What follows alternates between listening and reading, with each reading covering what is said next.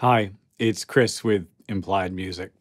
I'll confess, 808 Day had me going there. It really took me back to the days of my youth, the carefree days when all we had to worry about were envelope generators and filters.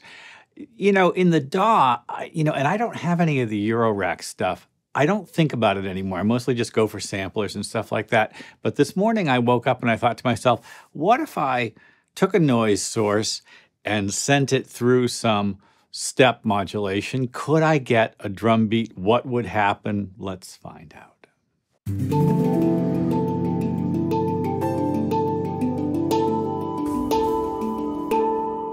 Okay, here's the very ugly ES1. And you guys know what white noise sounds like, right? And over here we have just, Isotope's Insight. And you can see it's just got like all the frequencies. Let's just do that again. Pretty much evenly distributed. It rolls off a little bit above 20,000. Well, white noise is just a great source for any kind of modulation or,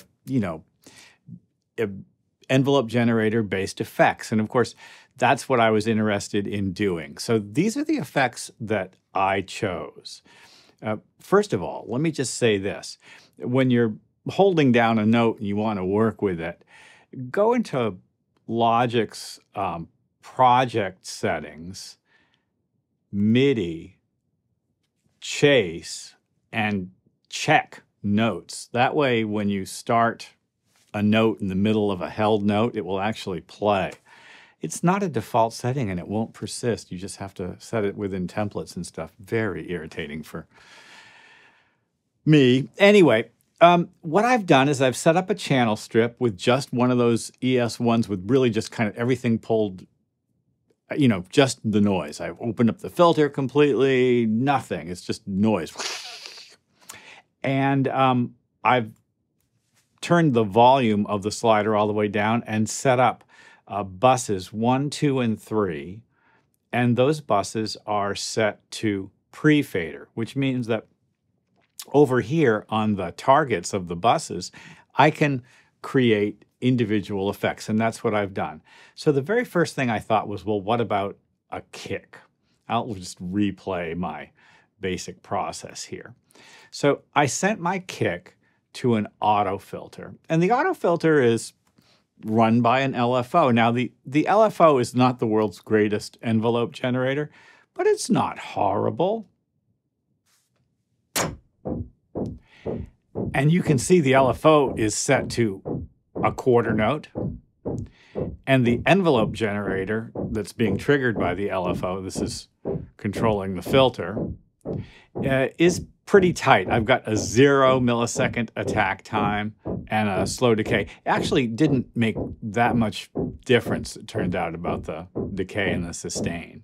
I tried different waveform settings. For instance, you hear the difference? It turns out just a downward ramp is probably the best move for me.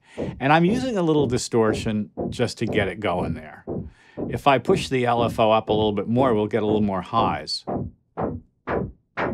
Might be useful, but didn't really want that. I also added a channel EQ to really emphasize the frequencies that I wanted in my kick. And finally, very simply, a multipressor. Whoops, I did not set it to loop. Finally, a multipressor just to keep everything tamed. Now, one of the artifacts I've noticed is when I initially start the note in Logic, we get that little squeaky sound. Let's leave that kick drum out of the mix for a moment. I'm going to mute it and move on over here to the snare drum.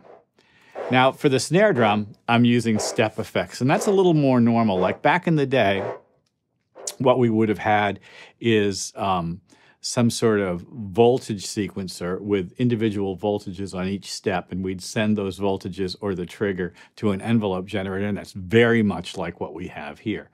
I have the gate mix turned on, and the steps that I'm interested in being opened up, and you can hear that going on here. Now here, I definitely enjoyed playing with the filter and distortion and a little bit of reverb and also some delay. If I take the delay way up, you'll hear the effect. Just to give it a little bit of color. Not bad. Let's hear it with the kick. It's not as good as I remember working with analog gear back in the day, but it's beginning to give me a really fun vibe. And finally, step effects for my hi-hat. And here in the step effects, I made each step tight. You can, if you grab over here on the step effects, you can change the width, which is kind of fun. You can also have an open hi-hat by linking them as I've done right here. It's pretty cool, right? Well, all told, not bad. And step effects has a little swing. We got the filter going on. We could open this filter up a little bit more if we wanted a little more brilliance. I'm using a band pass.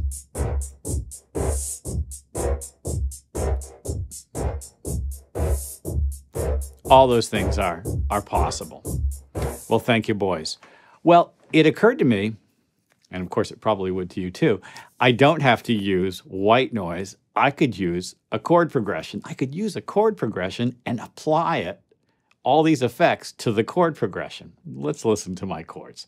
Here's my progression. It's thick because I wanted low frequencies and high frequencies, a string pad. And basically E minor, D, G, back to D, but D over F sharp here. Listening to it just by itself, will this do it for us? Yeah. You can hear the whistly sound up on the top. It's almost like an organ sound, isn't it? It's a classic sort of old school Selena string sound. Kind of Vangelis without the good filters. All right, so much for this. I'm going to take this and just make it quiet. And we're going to wonder, and now we're going to find out, what is this going to sound like with just chords going through the beat? Here we go.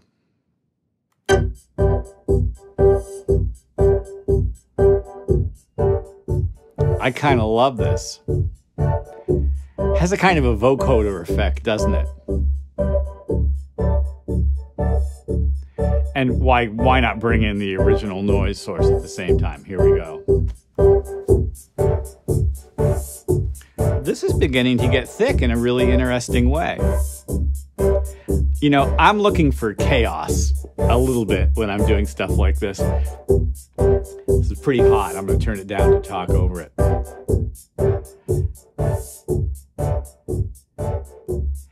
And the chaos is part of the fun. I'll tell you what, in the old days, we used, like I said, step sequencers, analog noise sources.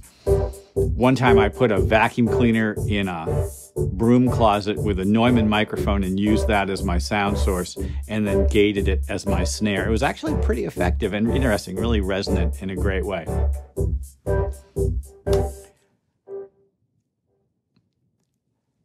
DAWs don't really want you to push them past their design parameters, but at the same time, I think that some of the best music and certainly the most fun you can have in the studio comes from asking yourself the question, what if? And you don't have to have a bunch of sophisticated gear to go exploring. That was all with stuff built right into Logic. I'd probably, if I was going to actually try to make something out of this, use a bunch of third-party plugins and do a lot more work on automation, panning, compression, EQ. That's, 20 minutes of what if. Fun 20 minutes, I can tell you that right now. Hope this was useful. Like and subscribe and ding the bell. You'll be notified when I do my videos. And I'll see you next time.